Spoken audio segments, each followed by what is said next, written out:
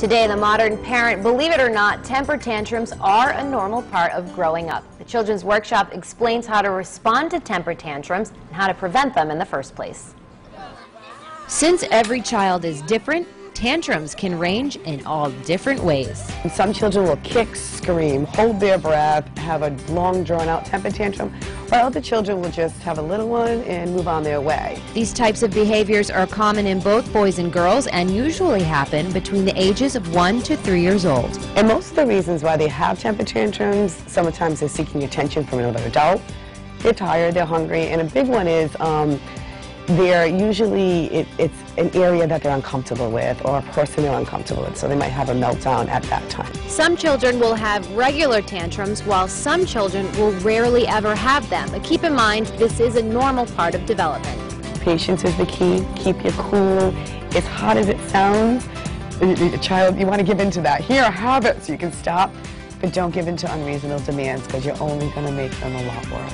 There's no foolproof way to prevent tantrums, but there are things you can do to weather the storm. You want to stay close to the child. Obviously, if the child's having a temper tantrum, you want to ignore that behavior if they're not hurting themselves, because the more you feed into that behavior, the more it's going to escalate. I call it like a storm brewing.